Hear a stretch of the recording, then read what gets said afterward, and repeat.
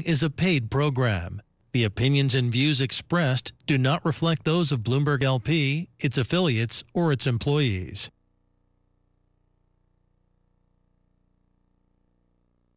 Hi, I'm Jane King, and thank you for watching. This show is all about public, private, and blockchain companies. We bring you the innovators behind the companies making the headlines in that space. Some are sponsored, some are invited. All are curated and focused on telling you, the viewers, their story. Here we go.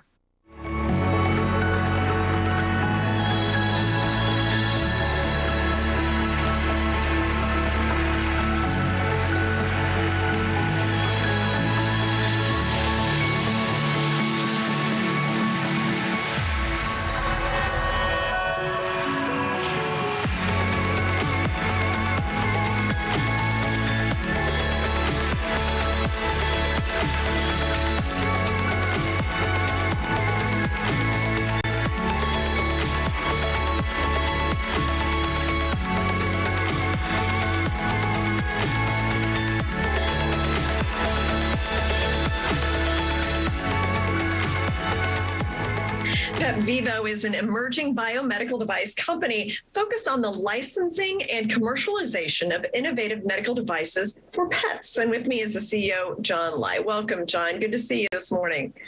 Thank you, Jane. It's a pleasure to be here. So, big accomplishment for PetVivo. You have achieved a major milestone with your NASDAQ uplisting and the closing of significant financing. So, congratulations on that. And kind of tell me a little bit about how does that position the company then going forward? Thank you. Well, it allows us to really aggressively push the marketing of Cush, our product for treating osteoarthritis, as well as bring in additional salespeople. I think our forecast is we're looking to bring in 9 additional salespeople over the next 12 months. So it also positions us from the standpoint of really beefing up the production staff that will allow us to get to 500,000 units a year, which is significant. Well, I'm sure this is a growing area. Now, you deal specifically with osteoarthritis. So, and you're going to be treating canine, equine, horses. I mean, tell me a little bit about osteoarthritis. Like, how big of an issue is it with animals? Sure. In the United States, osteoarthritis, there's about, I would say about 4.8 billion market for treating OA. But on top of that, it's been growing at 7% a year. And with COVID, it's actually enhanced that number because our dogs, believe it or not, just like people, gain weight. And when you gain weight, you have more arthritis issues. So we got a lot of drivers behind us, as well as the humanization of the pets. So consumers are willing to spend significant amount of capital to improve the quality of life. So basically, you know, the numbers really drive itself through. The typical person that was willing to spend treatment for a dog in 2012 was about $1,700 before they refused treatment. Okay. In 2020, it's $10,700. So you see the significant revenue.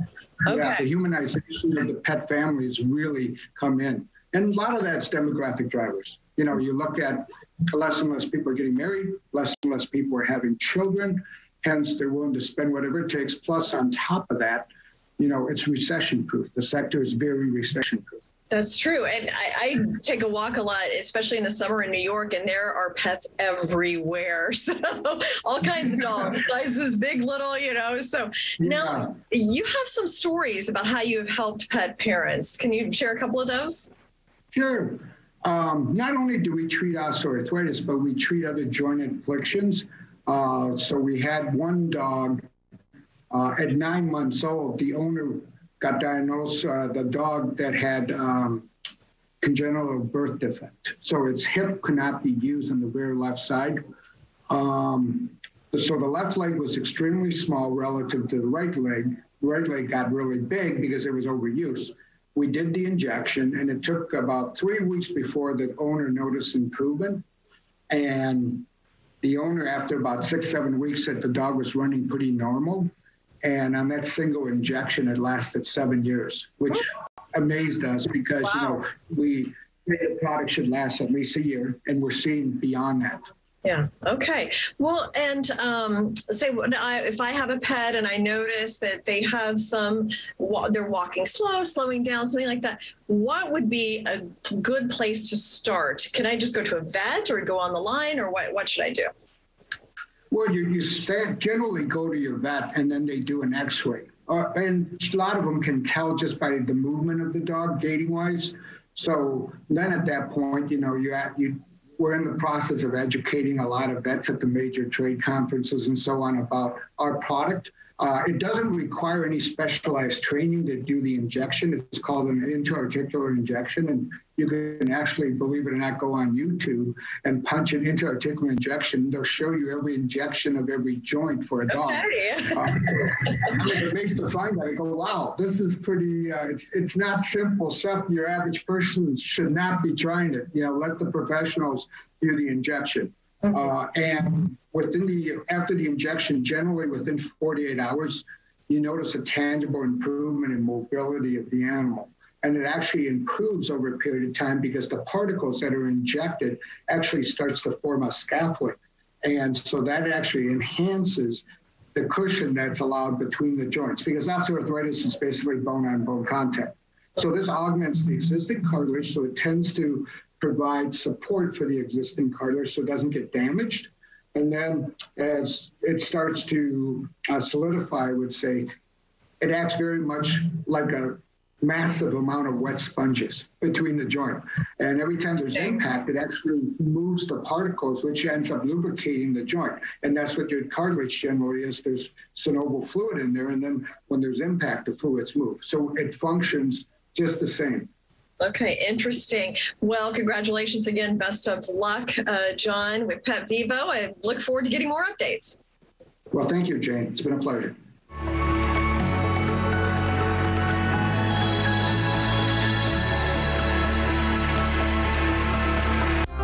Need hearing aids? Tired of paying $5,000 or more? Tired of making multiple trips to have your hearing aids adjusted? Now you don't have to. Our HearIQ 4 medical-grade hearing aids are fully rechargeable, Bluetooth compatible, and start at under $1,000 for a complete set or monthly payments of $44. Our hearing aids are self-adjusting using any smartphone and features remote programming by hearing care professionals without you ever leaving home. Order your pair today at myheariq.com.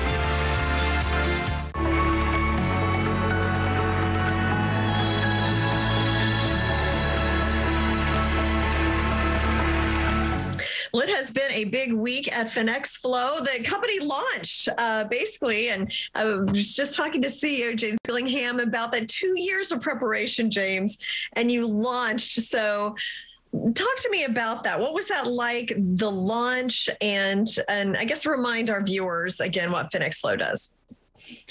Yeah, sure. So the launch went absolutely fantastically well. So I was really pleased with that, to be honest with you. Before I delve into exactly what FINXFLO does, I would just really like to say a big thank you to our community. Our community's like done an amazing job. They've supported us pretty much since day one. So I'm very pleased and happy. We've been onboarding a lot of retail customers this past week. We've done fantastically well there. We've also just onboarded our first institutional client, BK Coin, which is a crypto hedge fund. Really pleased there. And we've got many more institutions that are also signing up. And then, of course, I'd really like to say an absolute huge thank you to all of the FINXFLO team globally around the world, whether you're based here in Singapore, Cyprus, Europe, or the US, Miami, or New York, because without those magnificent minds, none of this would even be possible. Yeah, well, that's great. And I mean, you're right. I mean, it takes like a ton of people to pull this off, but you're leading it. So you must have been, an effective leader to be able to get this to be a smooth launch. Yeah, I mean, look, I have to be extremely dynamic. We have to be able to push very hard, and obviously you have to be able to motivate a lot of people globally to make sure that we all are unified and be able to push things forward efficiently, effectively, and roll out on time. And that's something that we've been able to do as a team. Mm-hmm. What's been some of the early feedback? I know it's just been a day or so, but what's been some of the early feedback you've gotten? So the general feedback, to be honest with you, Jane, has been absolutely amazing. I mean, like, people love the UI, they love the UX. We've got the multi-screen charting, but then there's been a lot of people that have also been looking at the aggregated order book. So we actually have an inverted spread. So anybody that actually looks at inverted spreads, it means that the price that you're buying, you can actually buy and sell at the same time and make money from it instantly. So it's basically a negative spread, which is nobody else in the world can actually offer that. So that's absolutely amazing. But there has been some other constructive feedback. So there's been some feedback with regards to trading pairs. So right now we only have Ethereum, Bitcoin, USDC and T available. We are adding, after this feedback, we're adding another 11 alternative coins to be traded within the next week or so. And then we're going to be adding another 10, 15 every single week. There've also been feedback with regards to platform staking. So instantly we spoke to our blockchain developer and he's now working on the staking contracts. So that's something that's also super important, to listen to the feedback of the people. And then obviously trading the FXF token. So our customers really want to be able to trade FXF against USDC, T, Ethereum, etc. That's something that we're also working on, and that's now on the roadmap, and that will be rolled out within the next couple of months. Congratulations, James. I mean, it's awesome to see you have such a smooth launch, and we've talked over the past several months and leading up to it, so it's great to see it kind of come to fruition. Really good to see you again, Jane. Thank you so much. Okay.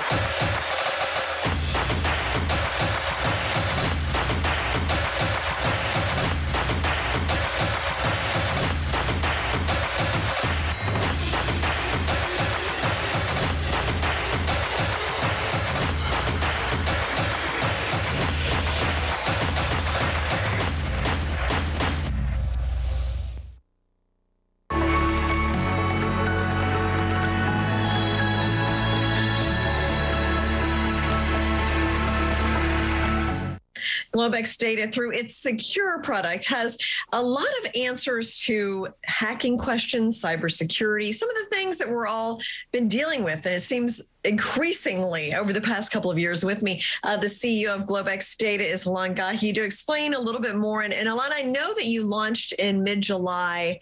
How was that going? Doing great. Hi, Jane, and hello, whoever is watching us. So we started an official launch in the US July 15. This started with advertising on NTD Network, a few other things we're doing, our Newsmax segment, our secure segment, that's now every Sunday. And we have seen a month-over-month increase over 1,000%. So it's astronomical. So I like to say that because we did save over 1,000 identities so far because of the hacking issue and our features that prevent hacking in many ways because of our privacy regulation, our software, and so forth. We saved so far the American public $30 million in identity theft recovery costs, because it costs on average at least $30,000 for somebody to get back their identity when they're being hacked. And, you know, you don't need to be a big corporation. It affects everyone. So the subscription rate has gone up dramatically. Our monthly recurring revenue obviously is going up. And so far, because we started from the 12th of July to now, we're not even the 12th of August. And in August, we also see a dramatic increase of over 2,000% in revenue compared to the same period in July. So, of course, we're not going to expect 1,000% increase every month, but it proves that what we're doing in the marketing is definitely working, and we have a lot more planned in the coming 18, 24 months. Okay, well, let's talk about that a little bit, because I know you've been doing a big marketing push in the U.S. with your launch as well. So any plans for that or expansion of that at some point? Sure. So we started gently, as we like to say, and then, kind of doing A/B testing to see what works. What's coming up in September onward, we're going to have more advertising on Newsmax. We're going to have CNBC, Fox Business. We have a 30-second commercial. And then mid-September onward, we're planning to hire and implement with that company. And we're planning to hire this company that will help us through artificial intelligence, targeting people susceptible of buying secure products. And it's not just consumers. We're launching the business services as well, which I can tell more in a little bit about that. Once businesses get to see our features and our advantages, a lot of them are going to switch to us because we don't use big tech and open source and so forth, and it protects them. And IBM came up with a study last year that each hack cost a business $3.5 million. So that's a lot of money, and it's better to pay us your $10 a month to protect yourself. So we're going to go all over TV. We just launched, we're doing so many things. We just launched over 6 subway station. We launched 156 digital panel with secure privacy has arrived. And that's from 72nd and 2nd in New York, 59th Street, Columbus Circle, 59th Street, 14th Street, Union Square, Fulton Stop, and Wall Street. And we just started those. We're going to continue throughout the year and into next year. So we're doing a lot of visual and media. And now we're going to layer the artificial intelligence to really target businesses and individuals that go on websites or anywhere that are looking for solutions like ours. And in the future, once we sign it, we will announce who the company will be that we're signing with. It's a publicly listed company, so I can't disclose right now the information, but we're very excited. Okay. Now, also, Microsoft had like a recent intelligence report about how the hackers are getting craftier and smarter. I mean, I think, we can certainly see that. How would your products address that? Would they be able to address these more sophisticated hackers? That's a great point. So that hack you're talking about, they basically use email phishing, which is creating an email with a forged identity. The email phishing is a common thing. But now they're using SharePoint, which is a file sharing system of the Microsoft ecosystem, to get in businesses and people. So what we do at Secure that is different, we basically use our Secure Send email solution, which lets you send an email to one of your collaborator or somebody outside, even they would have Gmail or Hotmail or anything else. And that whole email that you send, and when they reply back using Secure Reply, that entire transaction never leaves our Swiss encrypted server environment. Because the basic concept of email is, if you are still secure, like you're sitting at NASDAQ, they have a great system. But if you send an email outside to a client, the minute it leaves the NASDAQ server, it becomes like an open postcard. And then they reply back, and that's another open postcard. And that's where hackers get in. 95% of all the hacks are done through email. So our alternative is to use Secure Send. When you have the secure email system, I can send anybody an email and they can reply back using Secure Reply. And they simply have to click on a link and you can protect it. You can do password protection, time limit, expiration, and even how many times the recipient can read. But the big danger is always when they reply back, they always reply using their email. Mm-hmm. So we alleviated that by having them get into our server. It's just literally a click, and you click Secure Reply, and you reply back. And another great thing is that you can have huge files attachment without cumbersome for the recipient. So we use that. We have Secure Messenger that lets you send a message, an instant message to anybody even outside of Secure, and they can reply. They can use a secure browser to chat with you. They don't need to buy Secure. And then when you're done, you terminate, you click, the whole conversation disappears from everybody's device and our servers. Yeah, well, very interesting and timely, because, I mean, we've just been hearing about hacks on a daily basis. So thank you so much, Alon. I look forward to more updates.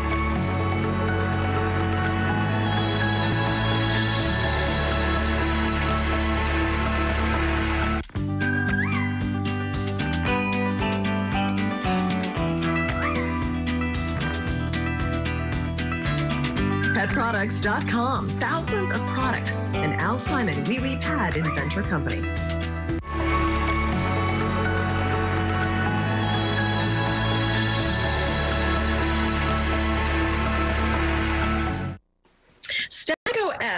is a decentralized cloud. And with me to explain exactly what the company is doing is the CEO, Vishnu Korde. So welcome, Vishnu. Hi, Jane. Thank you for having me here. So let's just start with a summary of StackOS. What are you doing? Absolutely. So StackOS is a decentralized cloud and an infrastructure protocol. And we are in the business of creating an environment, a decentralized network, where individuals around the world will be able to provide the compute resources, while developers will be able to click a button and run applications on the decentralized cloud. Now, the white paper mentions that StackOS decentralized cloud was born out of necessity to solve its own problem. Can you explain what led to the founding of the company? Yeah, absolutely. So, earlier StackOS was called Integro, and we were building a decentralized learning management system where, we could reward people for their, for learning, basically. So, what we thought was, and our go-to mission was, we were creating a decentralized platform, but, all the smart contracts which were there for Integro, they were running on Ethereum, which was decentralized, right? But all of our infrastructure on which application was running was centralized. So it wasn't really fair for us to call us a decentralized network if we were actually centralized from the compute system point of view. So that's when we started to build something called IDAL, which was Integro's decentralized application layer, which is now called StackOS. So for us to be able to really call ourselves decentralized, we created StackOS, and that is why it was kind of important for us. Mm-hmm. What other problems then have you been able to solve along the way? Yeah. So, if you look at this entire system, right? So when you look at the cloud providers, the centralized cloud providers like AWS and GCP, they're really good, right? But the problem is that when people want to really deploy applications, they require DevOps engineers who know how to architect the environments correctly. So what StackOS does is that the DevOps engineers are pretty much made redundant, where you do not need engineers who would be needed to set up these cloud environments, and that's one of the big use cases I think maybe what we try to solve for. Along with that, when let's say that as an organization, if I'm the one who's running the application, and for whatever reasons one of my nodes go bad and the application goes down, I'm stuck, right? And then I'm having a downtime. So how StackOS really solves that problem is that there are multiple cluster operators around the world. And if an application cluster fails, it starts to move the application from the one cluster to another one. So it basically is able to ensure that our application is unstoppable. So that is kind of something unique about that. Third, I think one of the critical points, I think how StackOS really differentiates from a lot of these cloud providers is that it makes application deployment anonymous. That means that anyone can deploy an application without sharing their identity and having to stick to a specific currency to pay with. Okay, very interesting. Thank you, Vishnu, for joining us today. Thank you very much.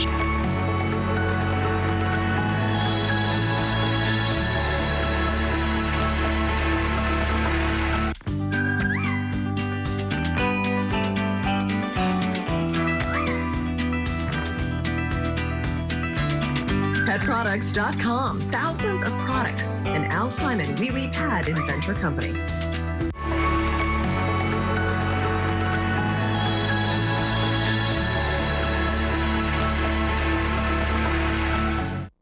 Blockquake is looking to launch its global crypto exchange very soon. So with me to bring us up to date on where Blockquake is CEO Antonio Brass, and then also Sam Hyun, the chief strategist. So great to see you guys again. It's been a long time, and I know we've been through a lot since we last talked. But so Sam, let's start with you. Update us on where things are. Yeah, definitely. So, thanks for having us, Jane. A lot has been developing on Blockquake's end. We've been essentially working quite diligently on the back end, just making sure that, all integrations are set in stone. Long story short, our plan is to get live by the end of this month. So that's, we don't have a specific date per se, but, we are extremely confident that we will be going live by the end of this month. So we're extremely excited for that. In terms of, kind of further updates, we are initially going to be offering a lot of the top traded cryptocurrencies, along with stable coins, as part of our Blockquake exchange. And we are also looking to kind of have that as one of the trading pair supports with the US dollar. So it's important to note that for all of our future customers on the Blockquake exchange, that they will actually be getting a multi-currency account for the deposit accounts immediately for the 6 fiat. So the 6 fiats would actually include the US dollar, the Canadian dollar, the euro, the Great British pound, the Australian dollar, and the Japanese yen. So, we do have intentions of adding additional pairs to the 6 fiats along with additional cryptocurrencies soon after going live. But, we definitely wanted to have this sort of scale up approach where, we do have, a foundation set first and then kind of aggressively scale up and ramp up as we go live. Well, that was just what I was going to ask you about, because that was one thing I really remember, Antonio, was that you talked about, and you came from like the regulation part of the financial industry, and you really talked about how you were making sure, and this feels like this is like a fluid situation. So have you? Yeah, particularly for both myself and Sam specifically, we came from an audit, compliance, risk background in banking and insurance financial services, and we've dealt with a lot of global regulatory matters and other compliance issues in our past life, in our career prior to Blockquake. So a lot of that stuff is coming full circle now, where we leverage a lot of that knowledge. Okay, very interesting, and congratulations on getting this far. And please come back once you launch and update us, and with all the changes that I know you'll be making over the next year. So. Definitely, it's exciting times. I feel like every month is going to be drastically different going forward. All right, best of luck, Sam and Antonio. Thank you so much. Thank you. Thanks so much.